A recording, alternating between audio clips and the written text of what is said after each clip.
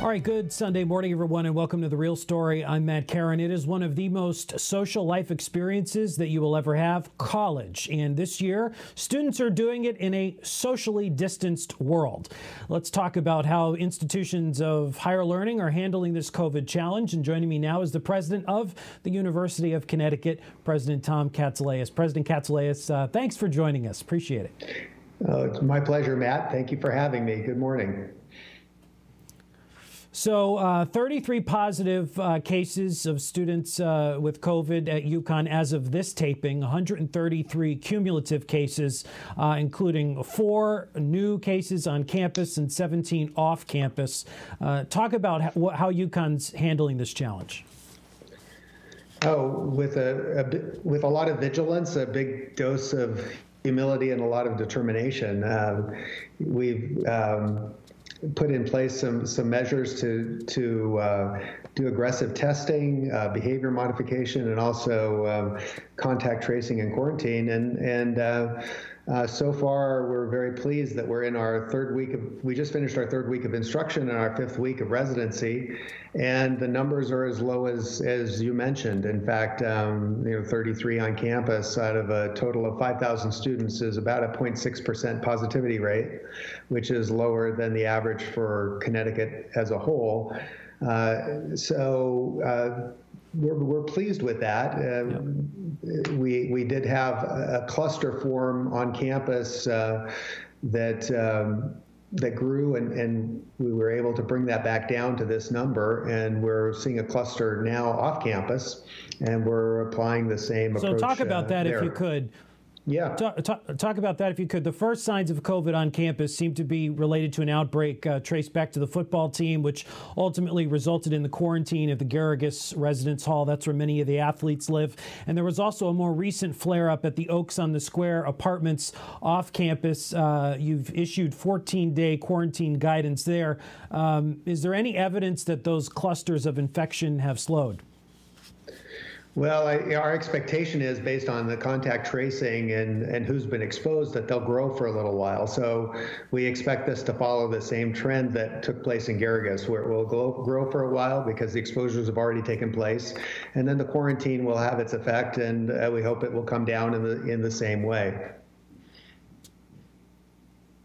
In the case of the Oaks, that's off-campus housing, and obviously if those students can't go anywhere, they still need the basics. Tell me about how the Mansfield community and the UConn community has really stepped up here to donate not only money, but food and other supplies that these kids are going to need. Oh, yeah, thanks for bringing that up. I mean, it's really, really touching and heartwarming to see the Mansfield community rally. I mean, they've been great partners all along. We've been working closely with Mayor Tony Moran. We've been very supportive about trying to establish new restrictions on large gatherings together. And, we really view our responsibility as protecting our students, our faculty, our staff, but the entire community, and the responsibility for public health in the state of Connecticut. And it's been a real partnership with them. And when we saw through contact tracing that indications there was going to be spread throughout this building in Storrs Center, our medical staff indicated this was time to do a similar sort of quarantine to what we did on campus in Garrigus, to protect the students and other residents living in that building, but also to protect the town. And so we took that step in partnership with the Regional Department of Public Health, and we quarantined those students for 2 weeks. It was very difficult. And it was overwhelming to us that over the last weekend, the Mansfield community came together and volunteers put together 600 care packages for our students. You can't imagine how much that means to the students. They're bewildered, they're a little bit frightened, they're isolated, obviously they're quarantined, and to know that there's a community surrounding them that cares about them and is supportive of them is just an incredible morale lift. So we're so appreciative of them and so appreciative of the Mansfield community.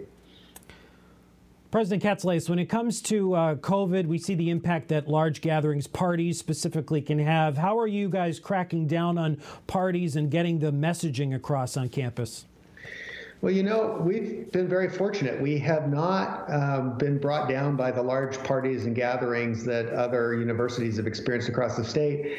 And I would say it's less about the administration cracking down than it has been the students rallying towards each other, right? So the students, they want to stay healthy and they want us to stay open, and they realize what a risk large gatherings are. So it's really the students telling other students. I think, if you invite a student on the UConn campus to a party right now, you're as likely to get the response, "Don't you dare," as the response, "What time is it?" So it's really the students. Yeah. Monitoring each other and wanting to stay well. And so we just haven't seen it. The revenue shortfalls related to the pandemic at UConn and UConn Health have forced you to ask the state for help to fill a more than $100 million deficit. But Senate Republicans are saying the state has bailed you out enough. They say instead we should be selling UConn Health. What say you? Yeah, well, UConn Health was there when the state needed it. UConn Health pivoted all of its available bed capacity and its personnel to prepare for the onslaught of the disease and saved thousands of lives. And I'm really proud of UConn Health, and I'm glad that it was there for our state and for our citizens, and it continues to provide valuable services to the state. And there are a lot of one-time losses associated with COVID, and there are ongoing budget challenges associated with the unfunded legacy costs, but it does provide tremendous value to the state. With regard to the... So you've asked... Yeah. Yeah. Well, if I could just follow up, so you did ask the state for help, but what has UConn done, if you want to explain a little bit about what UConn has done to look in the mirror and save money internally? Yeah. So, with regard to help from the state, about this, we're looking for $70 million for UConn Health, about $50 million for the unfunded legacy, and $20 million for the shortfall that we will have remaining from COVID. On the campus side, education side, we had a shortfall between 73 and 115 million, depending on whether or not we can keep the campus open through the spring. And we've been taking pretty draconian measures to reduce that deficit, and we've reduced it by about 48 million by doing things like furloughing our management and senior management, implementing hiring and spending freezes, eliminating forced sports, making very difficult. Are you considering layoffs? We are not renewing contracts. We are not doing layoffs. We are making very difficult decisions about. I mean, keep in mind that many of our community are either in unions or have tenure, so layoffs is not necessarily one of the knobs we have. Instead, we've been doing things like making hundreds of cuts, really, that are short-term losses to our mission, but that we can live with in terms of long-term, not causing long-term harm. So that would be things like curtailing scholarly library subscriptions, suspending certain programs, in elective courses not being offered across the board, reducing extension offerings. If I could, I want to just switch topics. I don't mean to cut you off, President Katsouleas, but I just want to get to a couple other topics. The Big East just announced that the basketball teams are going to be wearing Black Lives Matter patches on their uniforms. ESPN is reporting that UConn may go beyond just those patches. What is UConn doing as far as messaging to address racial inequities and injustices? Yeah, there's an increasing convergence between athletics and social justice issues, and the Black Lives Matter patch, the BLM patch, is a nice example of that. And this is something that our athletes, our coaches, and our our entire university administration feels strongly about issues of social justice, and sending that message against anti-Black racism is a step that has been unanimously taken by the presidents of the Big East. But there's also people who say that sports and politics shouldn't mix. I mean, they say that, they turn to sports to escape political controversy in many instances, and that the platform shouldn't be used that way. What do you say to them? Well, I think social justice penetrates every aspect of society. One can't simply wall it off and say, social justice is important here, but not here. And it's all encompassing. Can you talk about some of the social justice efforts that are underway on campus? It's my understanding there were some suggestions made from students at the African American Cultural Center, and due to that, you just started this week holding a virtual anti-Black racism course. Maybe you could touch on that. Yeah, so very proud of the response of our faculty on very short term to student interest in understanding the world around them and responding to this.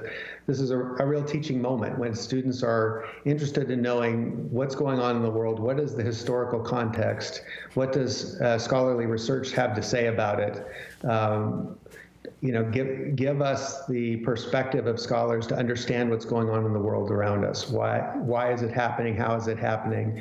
And those kinds of things. And the faculty whose research are in these fields have come together to put together this one credit course and give students that perspective on what's going on in their world. We did something similar last spring with a course on COVID, with the need the students had to understand what was going on around them and understand the biological context, but also the social, political, and economic impacts of the disease. So this is something that is what a great broad context research university can do. It can bring to bear its scholarly expertise.